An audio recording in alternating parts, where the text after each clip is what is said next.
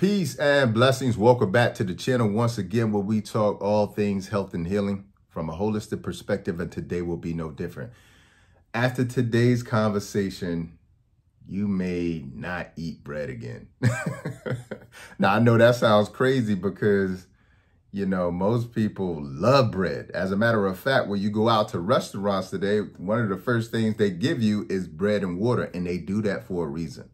Okay, that makes you not only eat more, but it actually makes you want to drink more as well too. So bread has become a very integral part of eating today, dining. You know, typically when we have a meal, we're trying to figure out, well, what bread are we going to eat with it? And so I know that it's very integral to how we eat in our culture today. And I also know that for thousands of years, our ancestors ate bread as a main staple.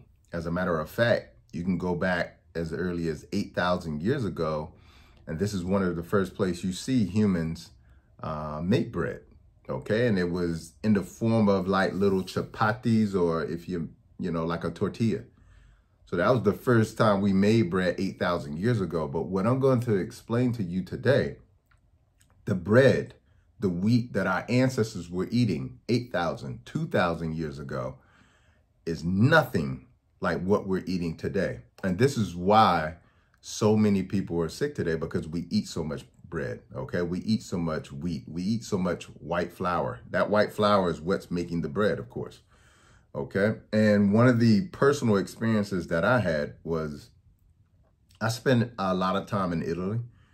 And spending time in Italy, which has one of the 5 blue zones, by the way, what I noticed was that all these people were eating a lot of pasta, a lot of bread, but you didn't see a lot of overweight people there. And it just baffled me because, like, that's one of the things we know. When you eat a lot of bread, a lot of pasta, it is going to put weight on you, and weight in places you do not want to have weight. And so as I'm in Italy trying to figure out why is it they're able to eat so much pasta and bread and not have any problems. I mean, and gorgeous. And what I came to know and understand was, again, the wheat that we're eating, especially here in the US, compared to other countries. And I'll talk a little bit about it as we move toward the end. The amount of chemicals and additives and things that they're putting in bread in the US, which are banned in other countries, is why we're getting so overweight as a result of eating breads, pastas, cookies, cakes, pies, things of that nature. And so the wheat here is very different. And I'm going to explain why and how it's very different. And then I'm going to get into 8 reasons why, or 8 chemicals that are in bread that are causing you to not only get overweight and sick, but are increasing your risk for cancer as well too. So stay tuned to the end, and I'm also going to give you a solution to the problem as well too, if you still want to eat bread occasionally, okay? So let's go back to why American wheat is so dangerous, okay? And this is also becoming a problem in other countries as well too. But the good thing, in places like Europe and other countries, many of the chemicals that I'm going to name a little bit later are banned. Okay, so you never see them in the bread. All right. Now, what happened to wheat to be able to make bread today here? Well, what happened was, and this was really a trickle effect as a result of the ending of World War II. Okay. The ending of World War II ruined the entire food industry in America. It ruined food. It ruined the nutrition of Americans. That was the beginning of the end, and that was the beginning of nutritional diseases. If you go back prior to World War I, which means that you got to go back to the 1930s and 20s, okay? You know, the ending of World War II and the 40s or what have you, what you see is all of the technology that was being used primarily as warfare in World War II was then taken and given to industries. And one of those industries was the food industry, okay? A lot of that technology got spread out. A lot of things that were left over in abundance were then given out, and people were trying to figure out how to make use of these things. So you see things like, you see industries that are having issues with having this backlog and abundance of fluoride, which was a toxic product, and they were trying to figure out how to get rid of all this fluoride. And you know what they decided to do? Put it in the tap water. Put it in dentistry, okay? But prior to, it was always considered a toxin. Well, it's no different with the food industry and what happened in the food industry, but also what happened with weed as well too. Prior to the 1950s, wheat wasn't hybridized the way it is today. But as a result of what was called the Green Revolution, and I use air quotes because the Green Revolution wasn't what you thought it was. It wasn't this evolution of go eat plants, go eat greens. Part of that revolution was there was an abundance of nitrogen after World War II. And they were trying to figure out to do with all this nitrogen that was left over in abundance. And one of the things that they decided to do with it was spread it out all over the place in the wheat fields to use as fertilizer, okay? Now, in the process, they learned a few things, okay? As a result of spreading out all of this nitrogen in the wheat fields, the head of the actual wheat became gigantic. And it became so big and heavy that the wheat would then tilt over. Now, I wasn't able to see it, but if you were to go back to wheat fields or go to other countries and see wheat fields, wheat is like 6 feet tall. Okay, so it comes up to like here to me. Okay, so wheat is like 6 feet tall when it's the original wheat. Now, when they did this, they added all of this, nitrogen to the field, and it caused the wheat to be so heavy. All of a sudden, the head of the wheat is so heavy that it leans over. It made it very difficult to harvest the wheat. Now, they're trying to figure out, I love the fact that the wheat is big and I'm getting a better yield, but now they got to figure out how do we make it easier where it's not so tall and it doesn't bend over and it makes it difficult to harvest. So what they decided to do, again, man entering into nature, trying to perfect something that is already perfect, they decided to cross the wheat or hybridize the wheat, and they decided to hybridize the wheat with a Japanese goat weed, okay? A Japanese goat grass to be specifically, and it was a dwarf Japanese goat grass. As a result, this made the wheat plant shorter, stockier, okay? So it literally went from being 6 feet tall to 2 feet tall. So this is how we get dwarf wheat today. Now, this created a few issues, and this is what's gonna lead us into why our wheat and bread here is so dangerous. The first thing it's important to know and understand that when you hybridize something, it is not necessarily on the same page as genetically modifying something, but that's a whole nother video. But when you hybridize something, you can't predict what will happen in nature as a result of crossing something with something that would have never crossed in nature, okay? And as a result, now what happens is the plant is shorter. It went from 6 feet tall to 2 feet tall. But also this new hybridized plant lacked a leafy canopy. See, before there's a leafy canopy to in some ways protect the wheat. And what is it protecting it from? Weeds and insects, okay? So now you don't have this leafy canopy in this new plant because it was crossed with a dwarf Japanese goat grass. And now it's smaller and the leaves don't provide that canopy. So now it's more exposed to insects. Now it's more exposed to weeds, okay?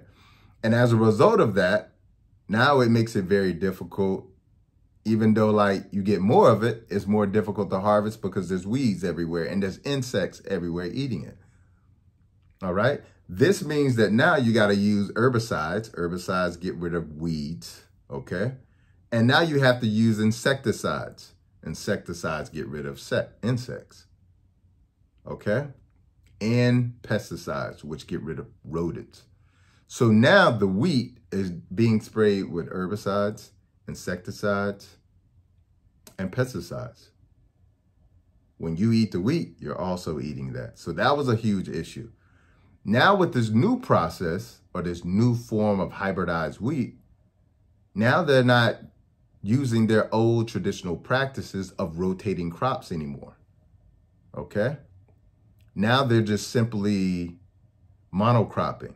They're putting the same crop down every year, not rotating. It's important to rotate crops because when you put a new crop in there, you get a totally different requirement of that plant. That plant may need more nitrogen. The other plant may need more potassium.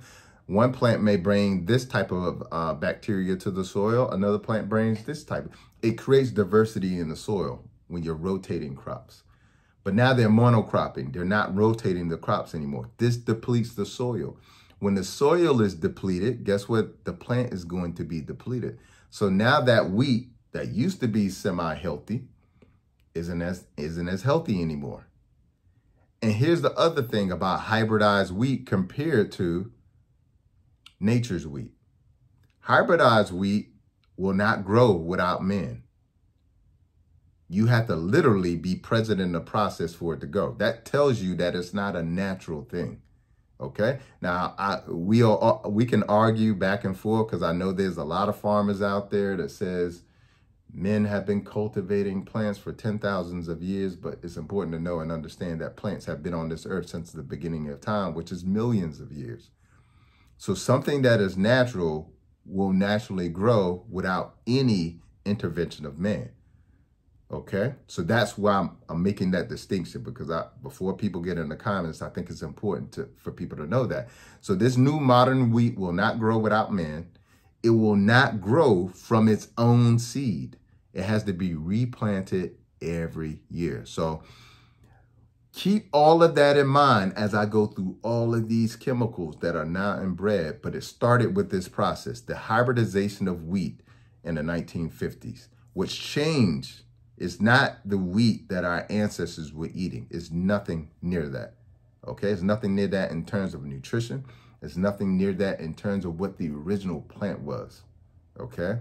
So hugely important. So let's get into these chemicals that are now in the bread. I'm going to talk about 8 of them, but there are many more, all right? So the first one is potassium bromate, all right? Potassium bromate is often put in bread because it's there to strengthen the dough and increase the bread ability to rise, okay?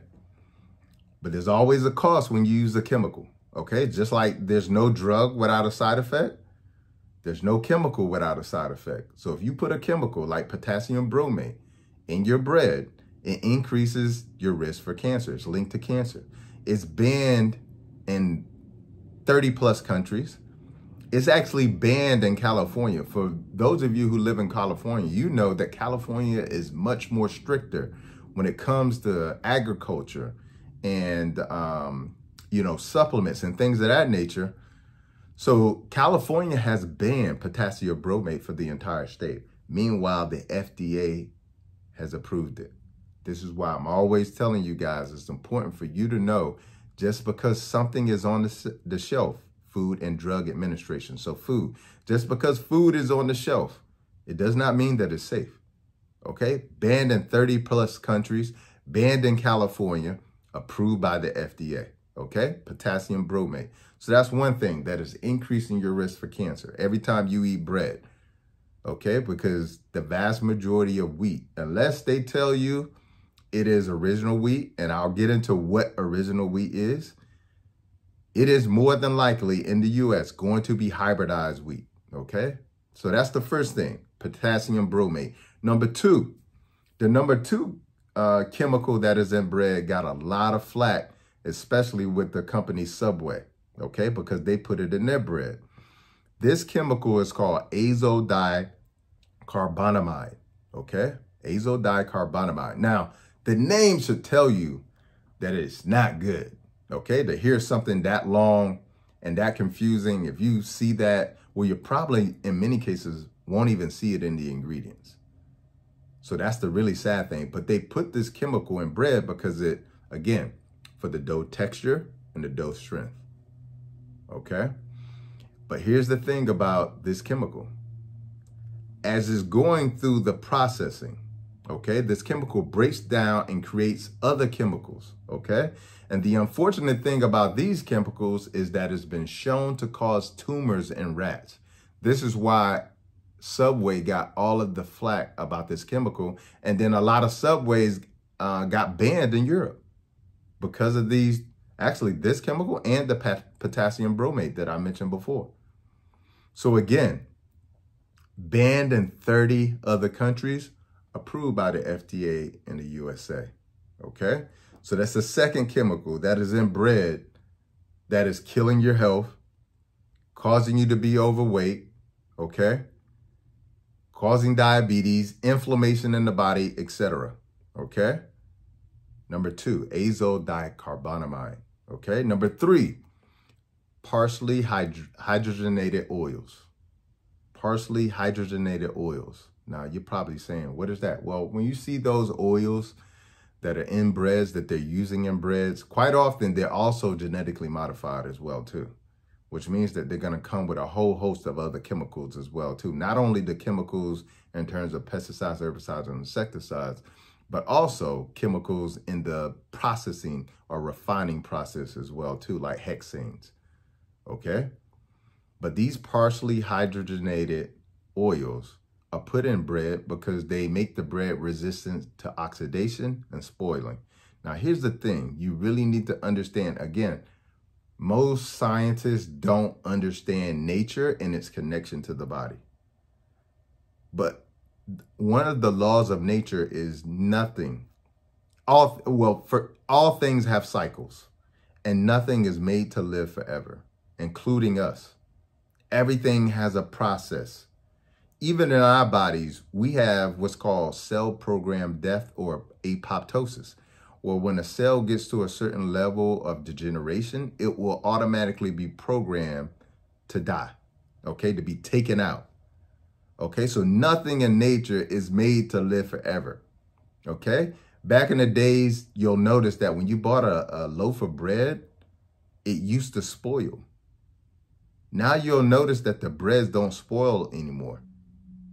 You've seen a lot of commercials where you'll see, for instance, McDonald's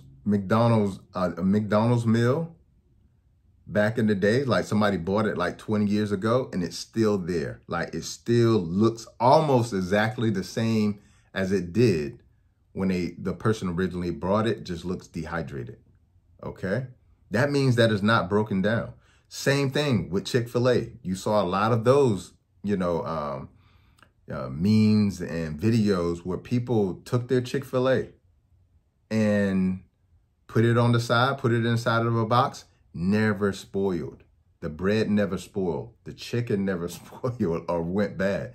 No fungus came for it. No bacteria came for it. Listen, in nature, when something dies, bacteria, fungus, come, okay? When we die, that's exactly what happens. When a plant dies, that's exactly what happens. So when something like bread doesn't spoil, that's a very bad thing. Partially hydrogenated oils are a very bad thing. And why is that? Because these partially hydrogenated oils are converted into trans fats in the body. Trans fats are banned, not only in Europe, but trans fats are banned in the US. They were banned in 2020. But you'll still find traces of them still in food today.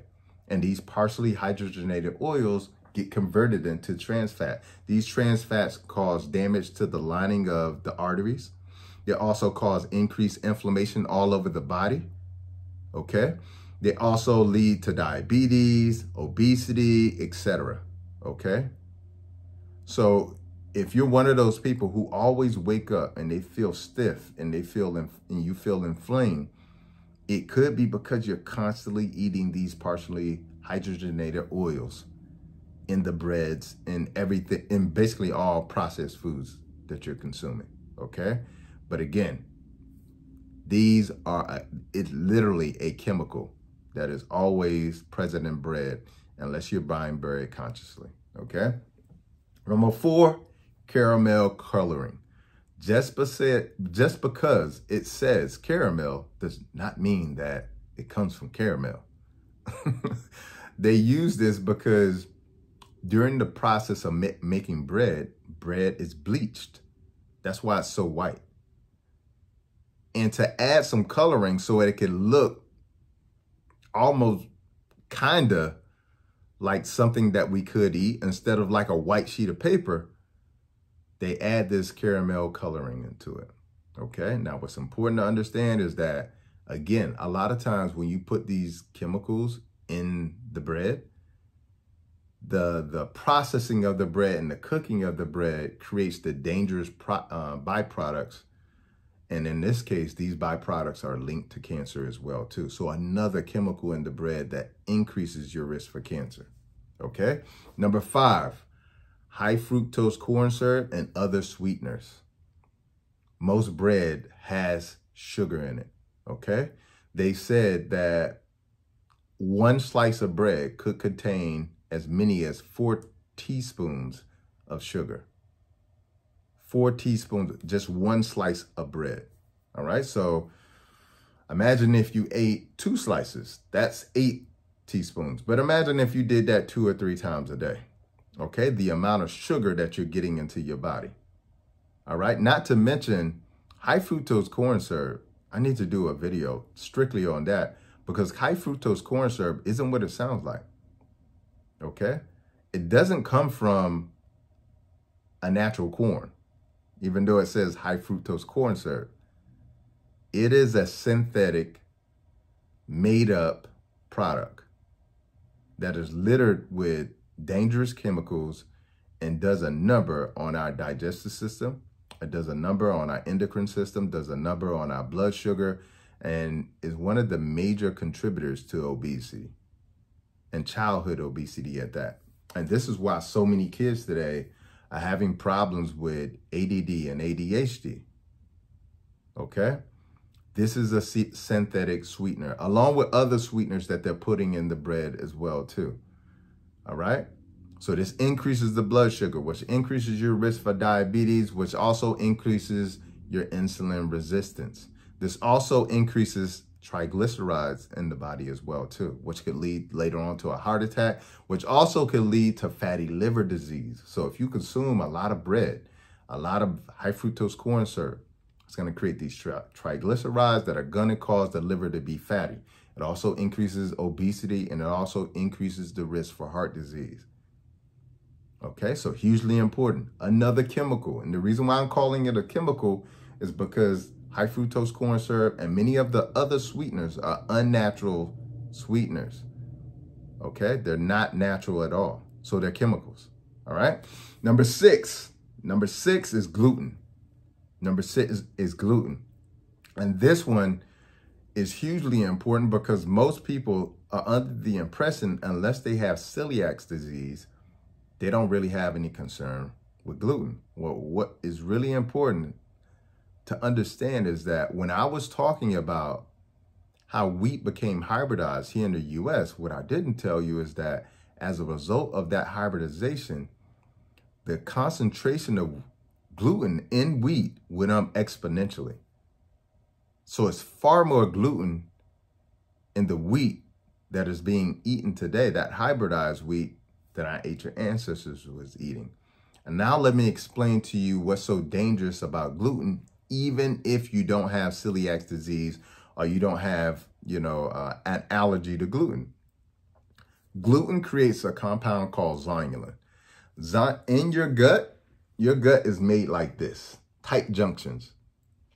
Only nutrients are supposed to get through. No chunks of food. That's the only thing that's supposed to cross over that gut barrier. So the gut is very tight because the gut has the job of protecting whatever's in the bowels from getting into the bloodstream. Could you imagine if feces or food, wasted food or fermented or rotten food got into our bloodstream? That would be pretty dangerous. You would become septic and die very quickly. So the gut is protecting you from that. All right? With these tight junctions that you see here, okay? All right, so just imagine that's the lining of the gut, tight junctions, and only micro substances can get through, like vitamins, minerals, trace elements, amino acids, things of that nature. Well, when you start eating a lot of gluten, that compound zonulin that is created from gluten causes these tight junctions to become loose. And now you're getting chunks of food particles going across that gut barrier into the bloodstream. You know what that does? Causes the immune system to go crazy, become hyperactive. It causes the gut to be inflamed, gluten. Okay, so the intestinal lining of the gut becomes inflamed. You become fatigued because the immune system is constantly overworking. So now you have chronic fatigue and you're tired all the time. You're constantly bloated. You're constantly constipated. You have an increased risk for autoimmune diseases because, as I told you, now that you're getting these food particles coming across the gut barrier, it's causing the immune system to become hyperactive. Now the immune system is overacting to food particles and all kind of things that are coming across that shouldn't be coming across. At some point, it starts to react like that to its own tissues. So now you get an autoimmune disease in the blood, and we call it lupus, or you get an autoimmune disease in the nervous system, and we call it multiple sclerosis. Okay, but it also damages the microbiome in the gut as well, too. So it's hugely important to understand that you're going to have gluten in wheat, okay? But you're going to have a massive amount in the hybridized wheat that is being consumed here in the U.S. today. Okay, so gluten is a chemical, okay? Because now at this point, you're getting doses of gluten at a level that the human body has never seen. And in my opinion, wheat is really made for rodents. It's really not what we should be eating. It's what we can eat when it's in its original form. But wheat is really for rodents, okay? They have the digestive system to break that down, okay? But gluten on any level, whether you have celiac disease or not, on any level will inflame the gut, okay? Number 7 is the pesticides, herbicides, and insecticides that I mentioned before. This type of wheat is going to be highly sprayed. It has to be because, as I mentioned before, that leafy canopy that used to protect that wheat from weeds and protect that wheat from other insects is no longer there because now you have a 6-foot wheat plant that's now a dwarf 2-foot plant, which means that it's lower to the ground, easier for insects to get to. You have to spray it more with more pesticides, herbicides, and insecticides. And guess what? Now more rodents could get to it too, because instead of it being 6 foot, so it's difficult for those rodents to get to it, now it's right here at 2 feet. So the wheat is going to be highly sprayed with pesticides, herbicides, and insecticides. And many of them are endocrine disrupting pesticides and herbicides and insecticides, which means that it's going to highly disrupt your hormonal system, both in men and women, okay? And then the last one, number 8, okay? The last one, number 8, is all of the chemicals that you get from the processing of wheat. There's a process that is involved with producing wheat called the Maillard reaction process, okay? And what happens during this process is that it produces carcinogenic esters. And these esters, for example, are things like acrylamide and furans. And what happens is they're put in the process because those things are responsible for the aroma of bread. Have you ever been walking or passing by a place that is making bread and you can smell it from the car? Well, this is where it's coming from. It's coming from chemicals in most cases, especially here in the U.S. As a matter of fact, if you're familiar with Subway, you know that when you walk by a Subway, you can instantly smell that bread. Well, this is another one of those chemicals that is in the bread, and it's put there to create that aroma that brings you into the store to get the bread as well, too.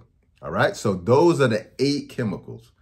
The 8 chemicals that probably is why you probably shouldn't or probably won't want to eat bread anymore. Now, let me give you a tip. If you're going to have bread, get the most original form of wheat, which is called incorn wheat, okay?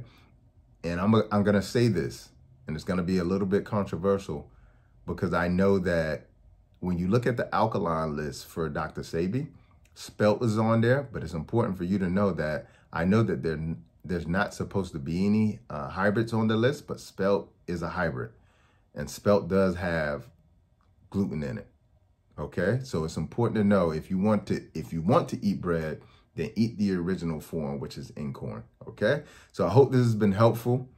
I hope that you're not cursing me out at this point. I hope that you share this information with somebody you love and care about so that we can get this message out.